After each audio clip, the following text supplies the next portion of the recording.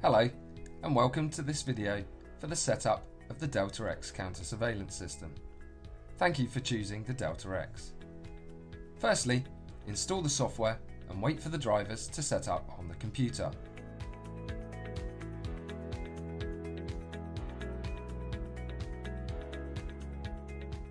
After the software has been installed, connect the USB cables. Make sure that the main thick USB 3 cable is plugged into the corresponding USB 3 socket of the laptop. The other two connectors can be connected to any USB ports. Insert the supplied lock into the case to avoid accidental closing of the upper part of the case. If your laptop screen is no larger than 14 inches, you can place the laptop inside the case. Make sure the USB cables are not excessively bent. Use the supplied angle adapters if necessary. Position the cables along and behind the laptop. The excessive length of the USB cables can be hidden under the front panel. Now start the Delta X software. Make sure the software recognizes the connected device and shows the corresponding message. When the Delta X is run on the computer for the first time, it will ask you to perform the calibration and to specify the country of use. Do not connect any antenna to the input and press the Perform Calibration button. Wait for the process to finish.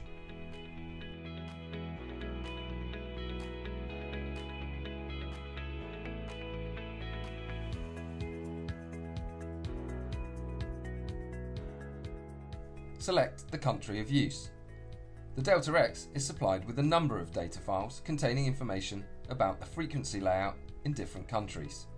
By selecting the country, you will inform the Delta X what mobile and wireless frequencies are used in the area and what the local assignment for TV broadcasting is.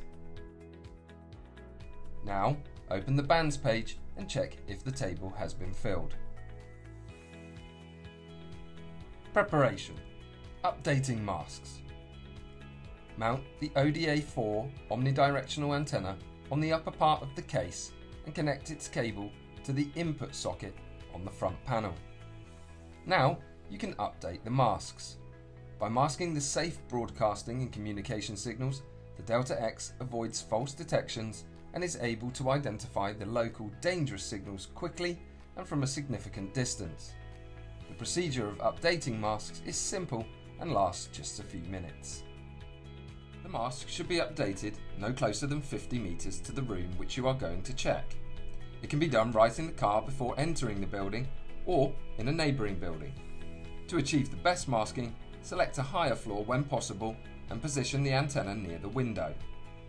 When another building is inaccessible, select a higher floor in the same building or the most remote room of the same floor. Put the system or the antenna on the windowsill. Selecting the most remote places minimises the chance of accidentally masking dangerous bugging signals present in the target area.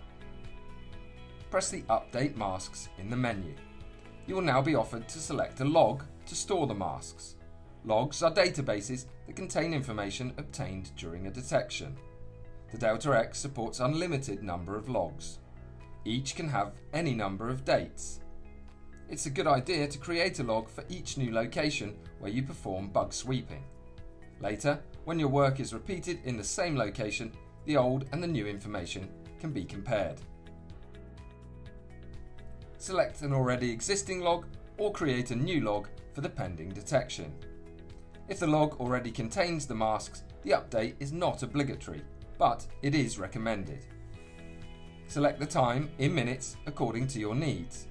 The longer the time you select, the less false alarm rates you will get during a subsequent detection. Such non-constant signals, such as remote controls, local radio communications and wireless devices, have more chances of being captured and masked with a longer time. Press Update and wait for the process to be completed. While the masks are being updated, the entire Delta X system or its antenna can be moved slightly in order to achieve the best reception of the background signals. The Add Point button allows the operator to add more measurements in order to improve masking and decrease the false alarm rate. You can perform any number of additional measurements around the target zone. Please follow the recommendations about the distance. Detection. After the masks have been updated, you can now enter the target zone. To avoid false detections and to sustain a high sensitivity, turn off all sources of radio waves existing in the area of detection. Put mobile phones into the flight mode. Turn off Wi-Fi routers and cordless phones. Mount and connect the ODA4 antenna and start the Delta X software. Choose the RF sweep mode in the menu. Select the log and make sure it has updated masks. Press Start to begin your detection. In a few seconds, the detection will start. It is recommended to deactivate the audio alarm at this stage. The left part of the main window displays the signals table. Each signal is assigned its own level of danger. The signals table has a filtering feature and can show all of the signals or just the dangerous signals. The signals are split into two categories: common signals and bands. Mobile and wireless signals are shown in the bands section, occupying the bottom part.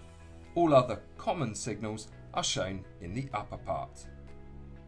The common signals are assigned a danger level depending on by how much they exceed the mask.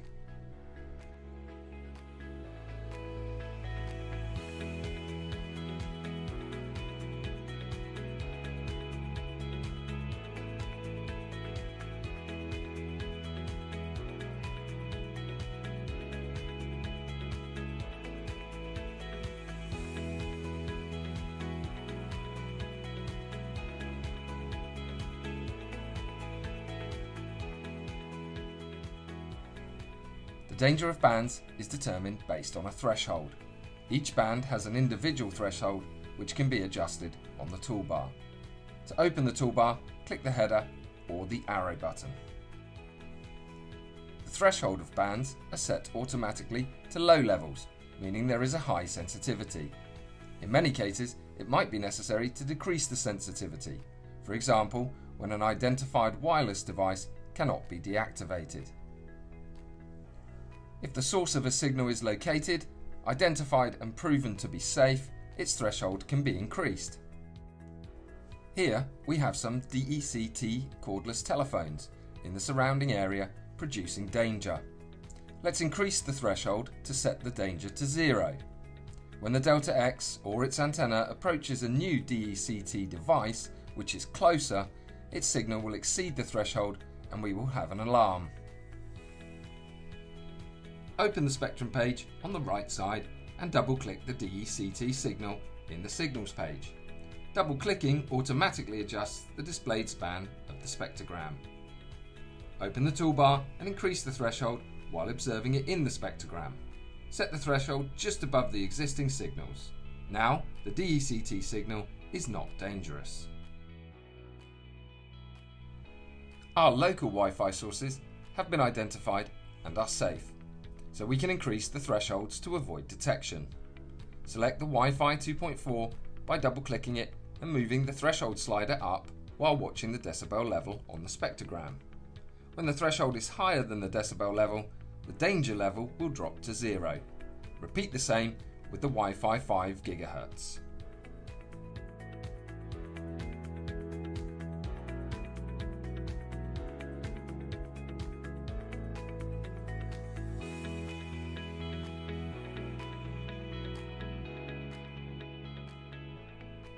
As for GSM bands, now these signals have a very high decibel level. Therefore, it is recommended to set higher thresholds. Typically, 60 to 40 decibels can be enough to limit the detection distance to 3 to 6 meters. Let's set higher thresholds for GSM 900 and 1800 MHz. When adjusting mobile bands, operate with the uplinks only. The uplinks represent the signals sent by the mobile device. The downlinks should not be changed so often. Now we have readjusted the thresholds of all bands and have no danger. Let's reset the peak dangers accumulated during the trial detection when our thresholds were too high. In the context menu, select all signals and press Reset Danger. Let's activate the test bugging device at a distance of 3 meters. Turning on the transmitter, the Delta X detects a new signal near 275 MHz.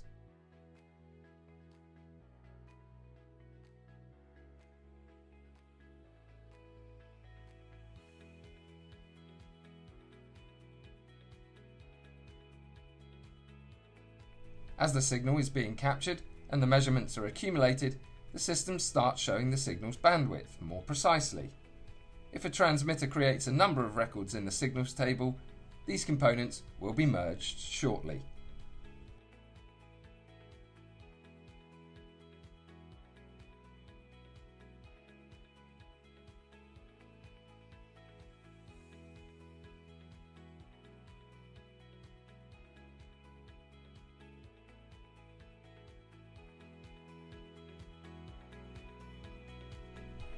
The results of detection can be reviewed.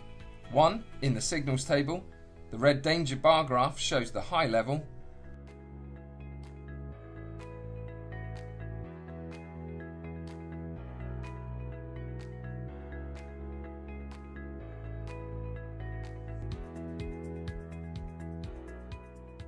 2. In the detector, the general level of danger for all signals is shown here or in the locator.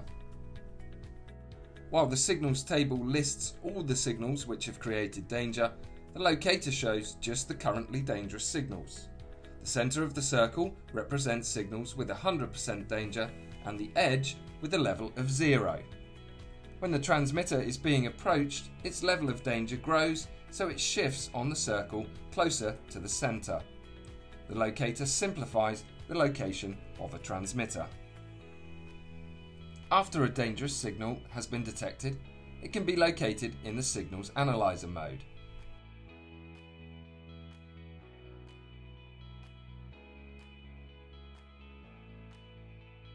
Select that mode and make sure that the suspicious signal is selected by double-clicking it. Change the position of the delta X or move the antenna using the extension cable from the supplied kit. As the antenna is moved closer to the transmitter, the danger level will grow and the signal shifts to the centre. Please note that 100% danger can only be reached by the strong wideband transmitters like Wi-Fi, 3G or LTE. Simpler VHF or UHF radio bugs will create less of a level of danger, typically between 50 and 80%. Correspondingly, their position on the circle might not be in the centre.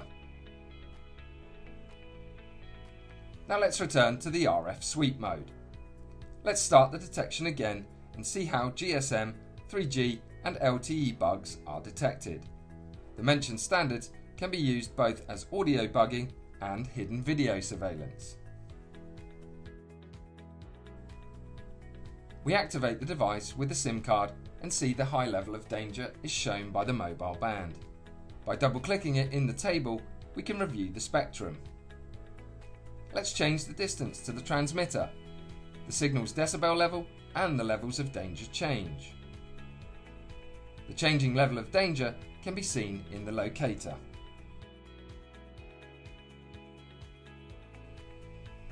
Again, the signal analyzer mode can now be used for a better reaction and a more convenient physical location.